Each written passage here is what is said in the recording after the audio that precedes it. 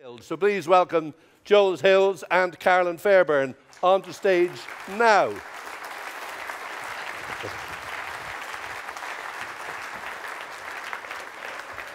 Thank you. Good man. Enjoy. Enjoy. Be good. Thank you.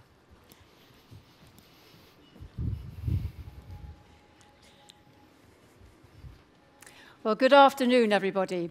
So from the inky blue deep space of the earlier session, we're going right down to the other end of the telescope now to eye level and where people live, with a particular focus on cities and city regions, the places where people live, they shop, they go to school, they go to the theatre, and of course, where firms are deeply rooted.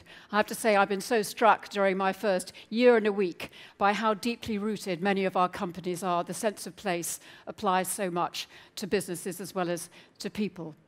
But cities really are a defining feature of our age, and they are changing so rapidly. And we're going to have a fantastic panel to talk about some of those changes.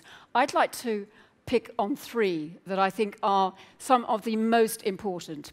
So the first is really the extraordinary urbanization, not just of the UK, but of the world, this mass movement into cities that has been a defining feature of the last 50 years, particularly in Asia. By 2025, we expect there to be 600 cities accounting for a full 65% of GDP. This is McKinsey forecasting, and they project that 200 of those cities will be in China. These cities are the customers of the future, they are the competitors of the future, and they are our competitors and our customers today.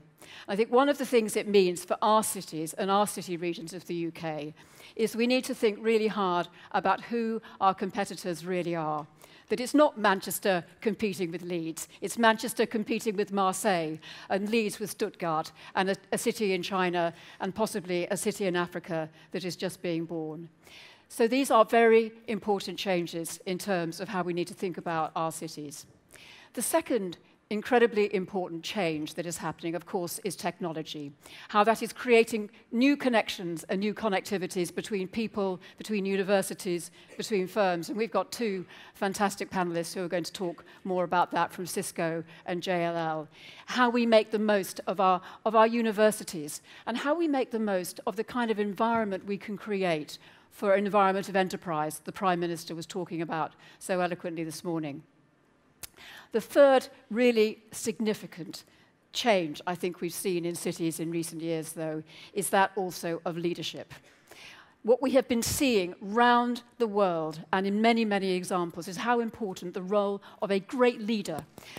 So whether you talk about the city of Baltimore, the city of Philadelphia, the city of Lyon, and I have to say, the city of Denver. And we are delighted to be able to welcome Michael Hancock today from such a long journey he has made to be with us to talk about leadership of Denver and what an extraordinary difference he has made. But we have fantastic examples here in the UK as well. Leadership in Manchester, in Leeds, in Cardiff, our cities around the UK. And of course, now we're going to have a new generation of mayors. And that ability to have people that business can do business with is proving to be a very important part of the whole city regeneration story. But before I hand back to Joel and the panel, I just wanted to say a few words about why I think right now it is so important to be thinking about cities and city regions.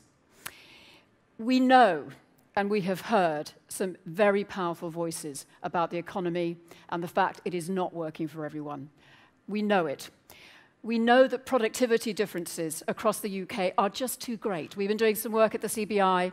The productivity in Tower Hamlets is 3 times the productivity of Blackpool. That translates into living standards, that translates into opportunities, it translates into opportunities for the next generation and for the children of people of those areas. And we need to make a difference to that. And when we talk about the opportunity of this new economy that we can build, one of the biggest priorities that we believe at the CBI is to make a real difference to regional productivity, to close those gaps. London is the most fantastic, world-class city, and we have to keep it that way. But we need to have more growth outside London. And the role of cities and city regions in that is going to be absolutely vital.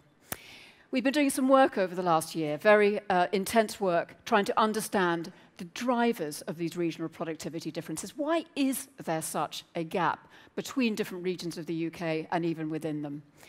There are some glaring factors that emerge. We're going to be talking about this in more detail at the beginning of December.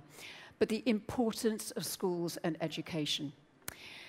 What we have found is one of the biggest drivers, indeed the biggest driver of productivity differences in the UK is the qualifications of our young people at the age of 16. And that's because labour mobility is relatively low in the UK. The workforce is drawn from the local environment. We need to drive equality and standards in our schools across the UK, a huge priority. A second feature that is coming out of our work is the importance of connectivity between cities, not just London to the rest of the country, but the connectivity between the cities of the UK to create the labour pools and the labour markets that can fuel these new cities of the future.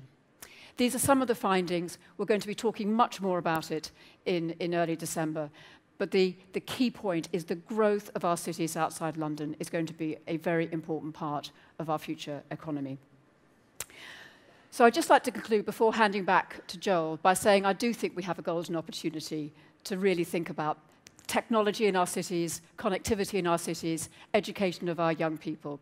And I really look forward to working with you over the next year to really try and make that true of London, yes, but other cities across the UK. Thank you very much indeed.